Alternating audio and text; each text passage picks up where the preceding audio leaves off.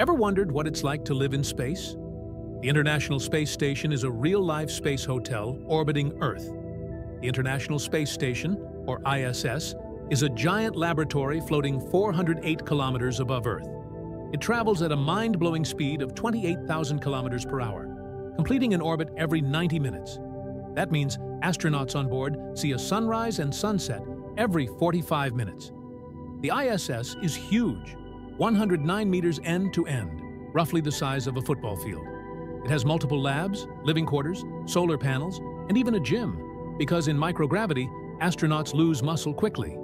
More than 240 people from 19 countries have visited the ISS since 2000. It's not just a science station, it's a global collaboration in space research. Astronauts conduct experiments that can't be done on Earth, from testing how plants grow in microgravity to studying the effects of space on the human body.